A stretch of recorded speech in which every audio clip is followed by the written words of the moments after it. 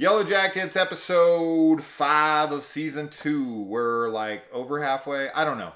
IMDb says 9 episodes. Last season was 10 episodes. So I don't know if the IMDb thing is correct because it wasn't correct with Chucky season 2. It told us there was going to be 10 episodes and there was only 8. Oh. So I don't know what... I'm going to go with it there's going to be 10. Because last season was 10, but that's not always 100%, right? Stranger Things, it goes 8. Sometimes it goes 9. You never know. So is this confirmed as 9 or will there be a 10th? We're around the halfway point, whether it's 9 or 10. So we'll find out if there's going to be 9 or 10. But as of right now, the only information I've seen is that there's going to be 9.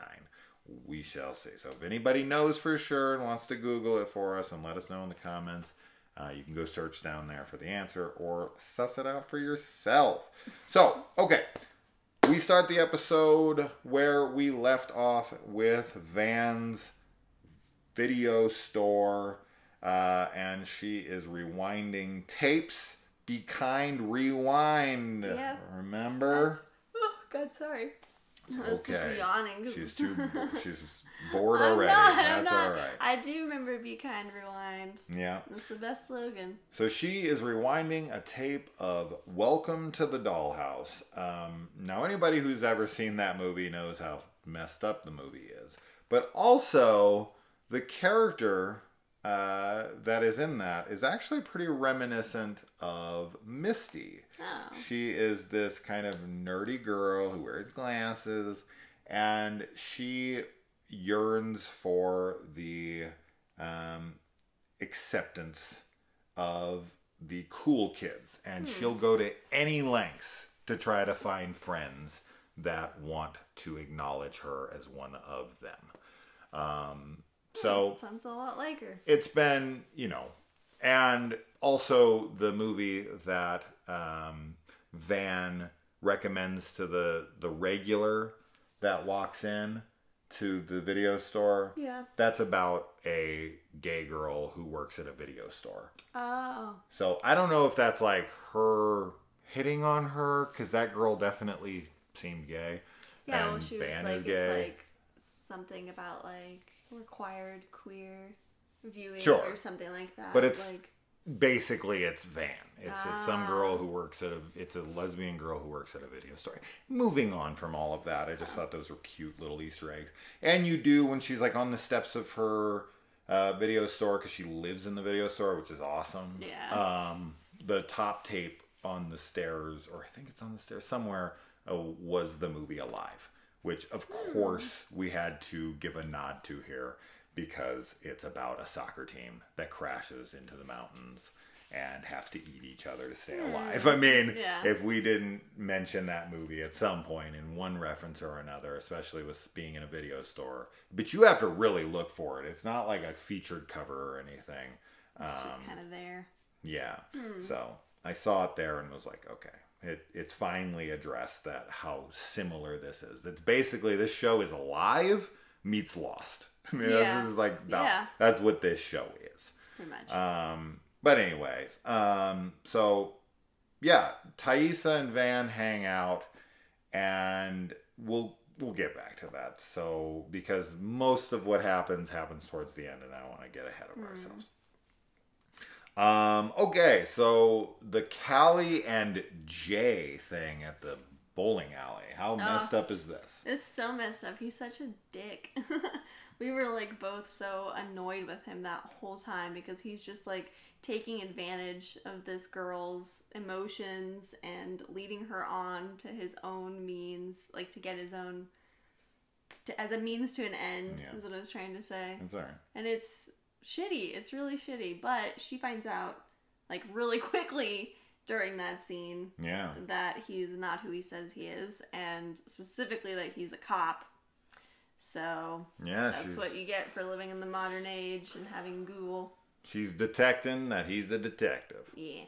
And he is totally screwed up. Like, he's hanging out with some high school girl to gather information on a case and making her think that they're going to be a romantic thing. And he has these, like, you know, reservations about kissing her because he's like, oh, that would be messed up. Like what you're doing isn't. Yeah. Like you think you're some Like good guy yeah. because you're restricting yourself from like being romantic with her, but you're being romantic with her, just not physically romantic. Like, right. Dude, you're a horrible person. Not and cool. I do not think anything good of you. No. So yeah, she figures out he's a cop by Googling his name. It's funny how many things I called in this episode while they're happening. And I was like doing that thing where I'm like, oh, I want to be able to, you know, pat myself on the back, like as I say it, and then it becomes true on the video, but I can't because they all happen in the episode. I was like, oh, he's gonna use lotion as cum. Oh, she's gonna find it on the receipt. She's gonna look in, and then she's gonna find out he's a cop. He's gonna like. I kept saying these things in the episode, and then they happen, and I was like, damn, got him. Why can't I say them in the video so that I can look all cool? Anyways, we get confirmation that Misty's friend here is real. There was some speculation that she was in her head. She's very much real. But no, she is real. Very much real. And she's dead. Very, very dead. And the black box thing, as soon as they were like telling secrets. Oh my God. They were saying secrets to each other. I instantly was like, oh shit, she's going to tell her that she fucking broke the black box and then she's going to kill her. It's awful because you're just like, Misty, no, that's not the thing you tell. That is not what you tell. No, that's not the thing you do. It's not the thing you do, but especially you you don't tell. And yeah, I mean, Misty is not, you know, she's pretty unhinged, honestly. I mean, she instantly tries to lie her way out of it. And it doesn't work. She doesn't believe her. And then she's like, I'll fucking kill you. Oh, yeah. And she becomes really aggressive. And this is not a side of Misty we've seen that much before. No. Right? Like, Misty, even when she's being evil, she still tries to play like she's not. Yeah. Right? She kills the cop by freaking injecting something into her cigarettes. And it's like, oh, it's okay. You can go and all this. Mm-hmm. We don't really see the evil side of Misty where she's threatening people's lives and this and that. But she really means this because she's going to challenge something that Misty holds very dear. And that is the role that she has in the group currently. Yeah. And if she's seen as the villain, that's the thing that she is the most afraid of. Yes. And so she resorts to anger and threats. Now, whether or not she intended to hurt her in any way, I don't know at this point. Maybe. But did she mean for her to fall? No, I don't think so. I think that was a happy coincidence for Misty. Yeah. I mean, I know she's upset about it, but this is better for her technically because she's not going to tell. Right. And she just said she was going to kill her. Whether or not she would, I don't know. She does kill later. So it's not outside the realm of possibility. It's definitely not. But yeah, Misty is a troubled girl. And Walter, that's his name, right? Yeah. Yeah. He wants to see right past that, but she gives him the finger because he is like, I figured it out. Yeah, he like knows who she is. Yeah. Or like what type of person she is. Well, the Adam stuff. Yeah. Yeah, he like deduced. Yeah. And because of that, I mean, he is like suspecting that she, you know, killed Adam. Yeah. And kind of is accepting of her even if she was a killer. Like his grandma was sentenced for killing his grandfather, but he was like, oh, she still wrote me birthday letters like every year. Yeah. So he like still, I don't know, he like doesn't think that's like a red flag.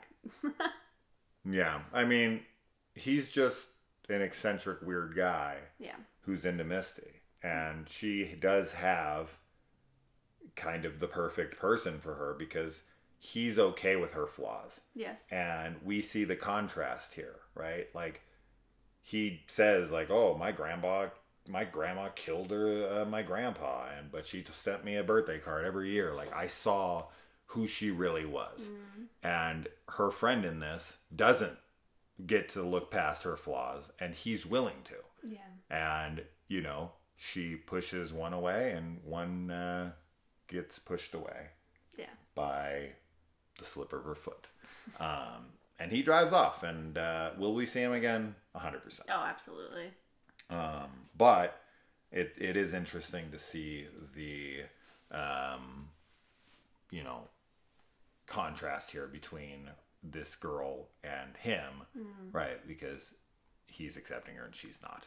And she pushes both of them away. Yeah. One to death and the other one to leave for a moment. Now, they do play the game Two Truths and a Lie. And that's the name of the episode. But is there a double meaning to that in this episode? What are the truths and what are the lies here? I don't know. I'd have to think about that more. We just watched the episode.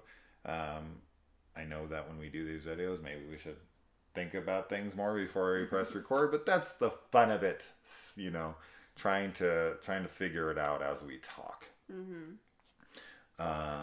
Okay, so Cassie, or Callie, I'm sorry. I don't know why I wrote Cassie. Yeah. But Callie, the daughter of Shauna, she throws Jay off the scent, but that doesn't work out because Randy's an idiot. Randy's so dumb. But so dumb. I really like how Callie has completely turned around and is like super excited to be like in on the family drama. She is.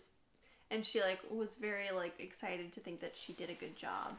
Yeah. Asking her mom, did I fix it? And she's like, yeah, you did good. And she's super excited about that. So, but it's okay. She's definitely made a huge 180 from what she used to be in previous episodes, which I'm good with. Yeah. Yeah.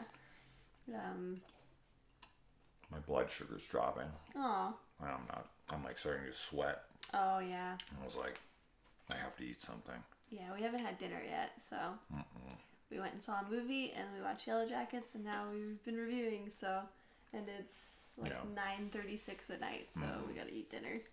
Well, it's okay. I pushed myself too hard. Yeah. All right, pardon the interruption. I needed to eat. So, getting back to it. Okay.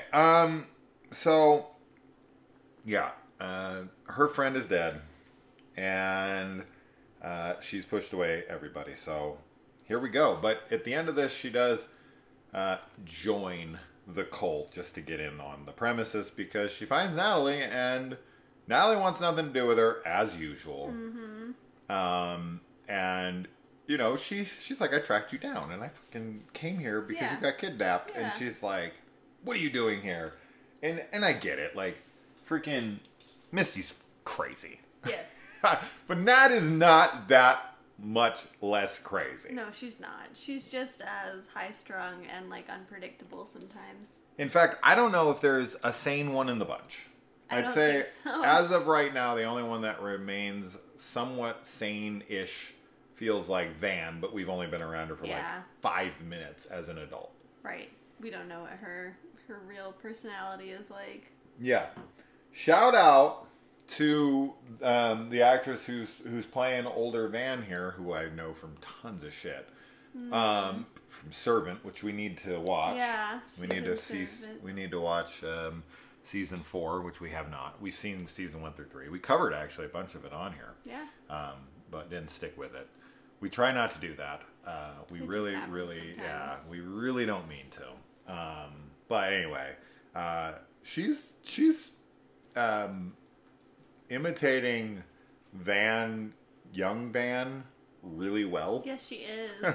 So, and that's of no surprise to me because she's a phenomenal actress. But I was just noticing in mannerisms and the way she says things like dude and whatever. Very, very similar. Very similar. So good on her because I feel like a lot of the times actors act up. Oh, sure. Like they're the actors are always... No!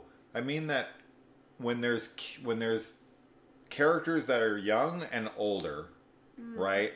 That the actor who's younger always tries to act like the older actor. Oh, I see what you're saying. Right? Yeah. I feel like that's always the way the actor goes. And with this, it feels like because she established the whole first season, this makes sense that she would follow her lead because she is the lead at this point, and she didn't enter the show until last episode for like 2 seconds and then this Right. episode. So it would make perfect sense to me in this regard. But I've seen, usually in shows, I feel like the younger actor is always trying to act like the older actor. Mm-hmm. Right. Yeah. So, anyways. Okay. So, we've got Ty sticking up for Lottie in the flashback here. Yep. This is weird and Very new. So she's gone to the prayer group or whatever they're calling it here. And Ty is like super... she's doing it obviously for Van. Yes. But she's also I feel like she's something out she's of it, she's which she she's admits. buying into it. I don't know that she's buying into it, but she admits that she's getting something from it. Like She's buying being into able it enough to sleep. be freaking defending I Lottie. do think that is her like diplomat side coming out a little bit, though. I think that she is trying to play peacekeeper in some ways. Yeah. Because she definitely comes across as the person who's like, I know what's best for us, like when we're supposed to get along and when we're not supposed to get along. So, but yeah, I mean, she is buying into it a little bit at least because it's working for her. Yeah. And definitely by the end of this episode, at least as far as the flashback goes, I think that she's going to be much more of a believer because they do some kind of like magic to bring them back, you know? Yeah. When Natalie is going through Lottie's shit in the safe or whatever, one of the papers that she looks at for like half a second and then moves on is a request for child support payments. Yes. And that further, like, it definitely doesn't solidify, but that further extends my belief that Shauna's kid is alive. And that that had something to do with her kid. Why Lottie would have that, maybe she's taking care of her because she's that girl. Maybe. The trans girl we were talking about last time. I don't know. But we do know that by next episode, we should know if Shauna's baby survives the birth, at least. We will know that. Right? Very curious. If the kid dies in birth, which realistically probably is what would happen, or it would not even survive the night. But who knows, you know? I mean, people lived in the wilderness Absolutely. for thousands of years. I mean, would be... But they're in the freaking... They have no food. Yeah. It's frozen outside. Yeah. These are terrible conditions. Absolutely terrible for both the mom and the baby. Yeah. Yeah. So the likelihood that they could keep a kid alive in there, I don't know. Do you think... My answer's immediately yes here. I can't remember what this girl's name is. I'm sorry. But Misty's new friend. She didn't stick around long enough for me to remember her name. Yeah. They gonna eat her? I think yes, if they find her body. If Misty, like leads them to it, or if they stumble upon it. Of course they're gonna find her body. I think that's where they dump the poop. She's being covered with snow is the thing it doesn't too. matter. But that's where they dump the poop. Yeah. They're gonna go to the place where you dump the poop because that's where she was last seen, and they're gonna find her. Yeah. Of course. I think it's pretty likely that they'll end up eating her. Yeah. She's probably gonna taste pretty shitty. Because she fell on the poop. Because she fell on poops. Because she fell on the poop. Yeah. Yeah, she's getting eaten. Yeah. Okay, so we get a couple quotes here from people saying weird shit. Number one, we get, she told me not to come back. Now, this is said by Javi, right? So she told me not to come back. Now, we're going to take this as... Go ahead and put him up on the couch. That's what he wants. We're supposed to take this as some, like, supernatural kind of thing. Like there's some witch out in the woods. I'm not sure that's what happened here. I'm going to just speculate really quick that it is one of the girls. Oh. One of the Yellowjackets. That was like, you know, there's something up here, like Lottie or something, right? That would be Like, crazy. don't come back here.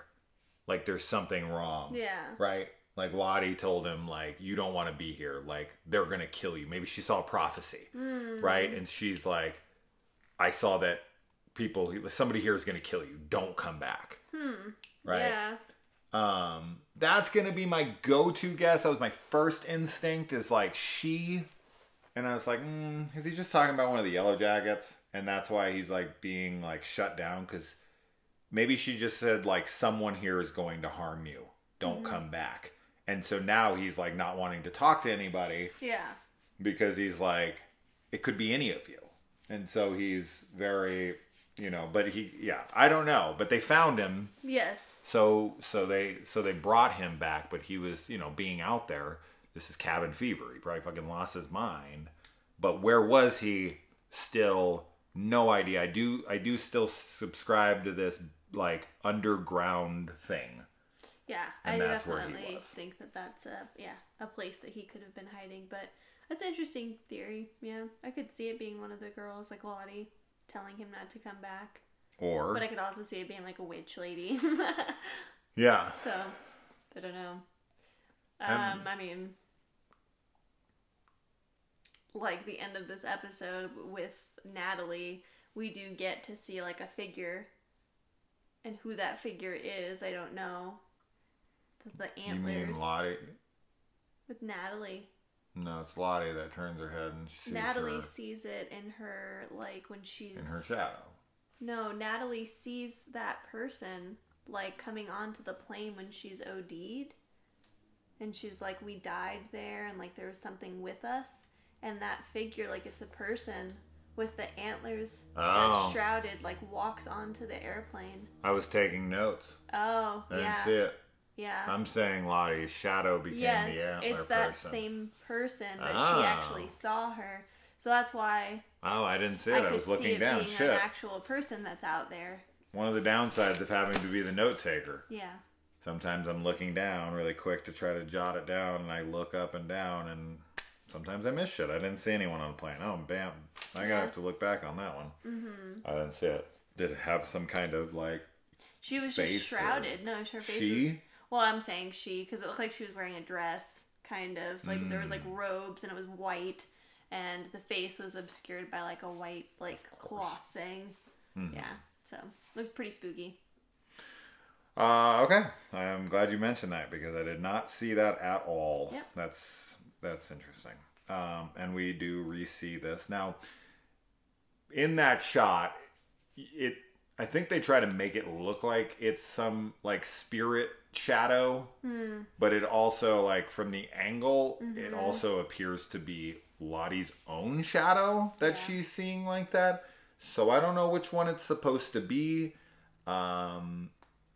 You know, I don't know. Is it the Queen of Hearts, right? Is she still the leader, or is she not? But she cut her hand and said, can this be enough, or whatever? I don't know. Mm-hmm.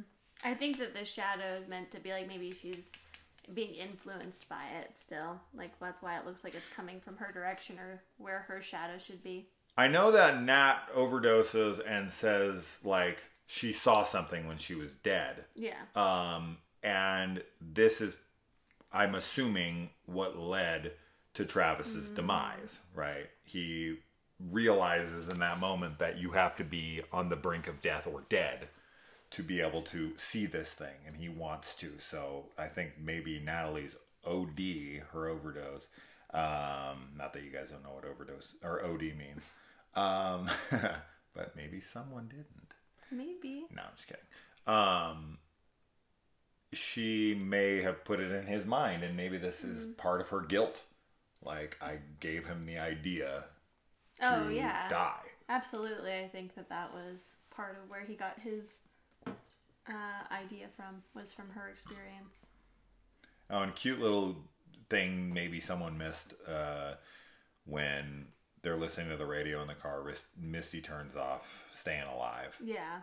And then later we see the girl she's trying to revive. She does the bump, bump, bump, staying alive on her chest. So she turns it off because she's remembering that moment. Yes. That's just like a quick little thing, but I thought it was worth mentioning. Cute little detail. But yeah, I mean, she straight up is like what Natalie reminds me of in this scene when she dies and comes back. This is straight up Tristan from Book of Shadows, Blair Witch 2, when she wakes up in the hospital after having lost the baby, and she's talking to Steven, and she's like, you know, we weren't supposed to be out there, and we brought something back with us. Yeah. And then she they pull back the curtain, and the kid's walking backwards. Oh yeah, super good. Just when she said we brought it back with us. Yeah. I was like, oh, we're talking a little Blair Witch 2 now, because they're out in the woods and they brought something back with them. Yeah. I adore that film. Like, I can't say enough great about it. I know it's a hated film, but if you're a fan of it, definitely check out the review I did on it years ago and watch somebody who actually understood the movie and loved it. Anyways, yeah, I mean, Shauna goes into labor at the end here to the Danzig song "Mother," which I thought was a cool little touch there. And yeah, then we get the Thaisa, and then we get, that is literally the last scene, the labor, but before that we get the Thaisa and Van scene. And is she the one that says we brought something back with us? No, she says that we're not supposed to be here. This isn't where we're supposed to be. Yeah, we're not supposed to be here. So I'm assuming, right, what was going to happen here, and this is pretty, I don't know if it's obvious, but what's going to happen, they're going to have to return to the site where they crashed. Or the cabin, I'm sorry. But they're going to go back. Yeah. Right? This is going to be lost. Yes. Right? We've got to return to the island.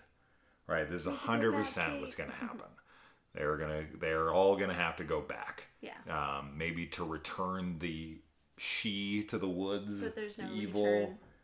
Return. We were just talking about that one on this watch. Like, the opening song for this show, the main title theme song, is "No Return." Yeah.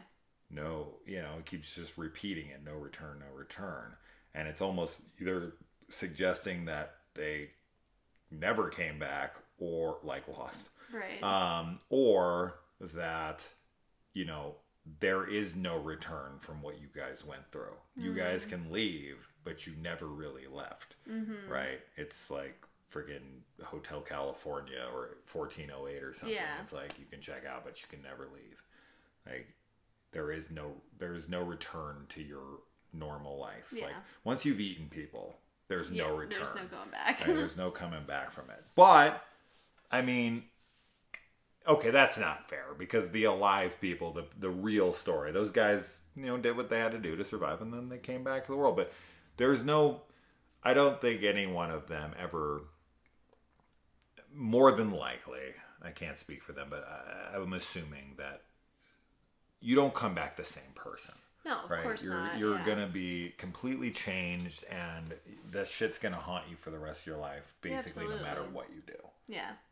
So, that's that. Yeah, Shauna is gonna have her baby next episode. We do not watch the next week on kind of shit, because that takes the fun out of talking about this and speculating with you guys. But yeah, so Shauna's gonna have the baby. Will it live? Yes.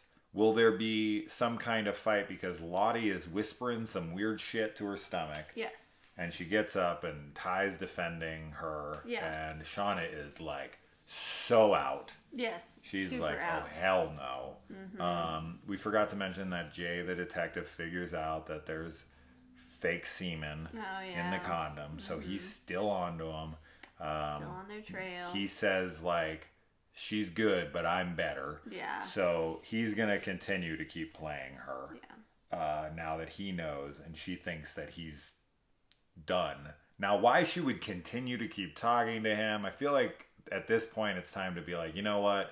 You don't want to fuck me. I'm done. I don't want to see you anymore. And just call it quits. And that's a perfectly good reason. Like, hey, I'm horny. Sure. I'm a freaking teen. I want to get laid. You're not wanting to do it. I'm fucking somebody else now. She could just call it off like that. Bye. So I don't really see any reason to keep him around except for to try to pluck information from him that they're off her trail. Yeah, I think she's going to try and play him now. Yeah, and he knows. He's going to be on to her, yeah. So she was good, but, you know, he unfortunately figured it out. But at the same time, I kind of want Shauna to get caught because she's a terrible person. It's true. But yeah, so she's going to give birth. There's going to be some kind of disconnect once again. Like this is once again, this is we have Shauna on one end of the spectrum and you have Lottie on the other. They're completely opposites right now. Shauna is done with Lottie's shit. She has completely rejected her, and Lottie is going to form one crew, and Shauna and Natalie and whoever is going to be on the other side, and the division is going to be created not only between, you know, everybody because of like relationship stuff, but the baby. The baby. I think the baby is going to be the big thing to like draw them away from each other and pit them against one another. Yes. Yeah. Absolutely. I totally agree. I think that the baby is going to be like the catalyst for everything. I think the baby will eventually like be taken by the woods or something, and then we're just going to think it died or something, and then it's going to show up like as an adult. Yeah. Right? Yeah. Like I think we're going to be led to believe the baby is killed or taken or something, but like taken in a way where it seems like, oh, it's not going to survive. That was, you know, what that was too much, but then it does. It's going to be like Ahsoka. She's gonna be taken by some animal into the freaking woods by herself, and then I'm not gonna get into Tales of the Jedi. Anyways, all right. So that's that.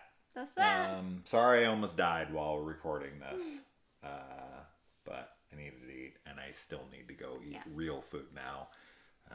But what do you guys think is going to happen? As always, anything more to add? You gorgeous, perfect woman, you. No? Okay. All right, guys. Until next time, stay hungry. Stay hungry. Bye. Bye.